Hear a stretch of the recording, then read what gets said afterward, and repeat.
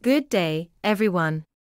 Today, we embark on a journey into the microscopic world of cells, the fundamental building blocks of life.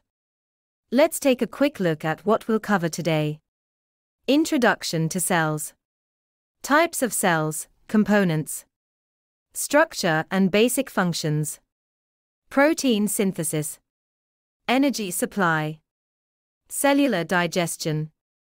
Support and movement. Storage and transportation. A cell is the basic and fundamental unit of life, possessing a highly organized structure that enables it to carry out vital functions necessary for an organism's survival. Cells can be broadly classified into two types, prokaryotic and eukaryotic. Prokaryotic cells lack a defined nucleus, while eukaryotic cells have a nucleus enclosed within a membrane. Let's explore further. Cells are composed of various fundamental components, including the cell membrane, nucleus, ribosomes, endoplasmic reticulum, Golgi apparatus, mitochondria, chloroplasts in plant cells, lysosomes and peroxisomes, centrioles, and microtubules.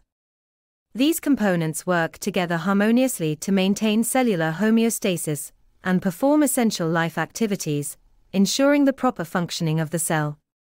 The cell membrane surrounds the cell, acting as a selective barrier between the interior and exterior environments.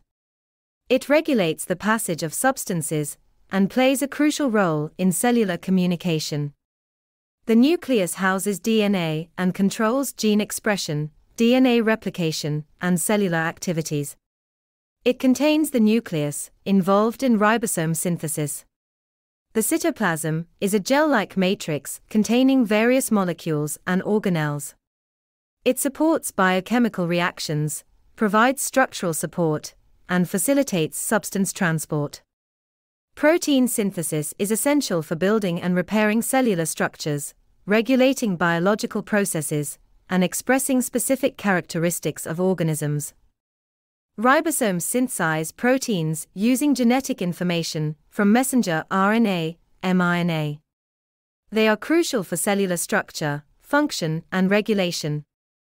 The endoplasmic reticulum is involved in protein and lipid synthesis, processing, and distribution. It includes the rough ER, with ribosomes, and smooth ER. The Golgi apparatus processes and packages proteins and lipids synthesized in the ER.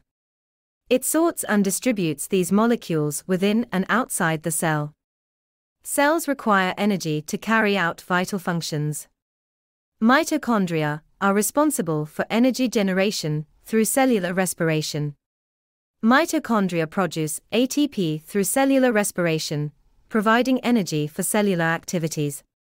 They are found in eukaryotic animal and plant cells.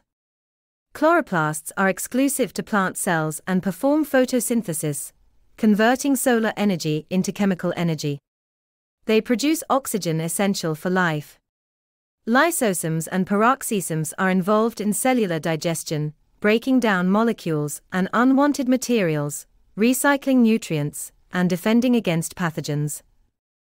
Lysosomes contain digestive enzymes for waste disposal, while peroxisomes degrade harmful compounds and protect the cell from oxidative damage.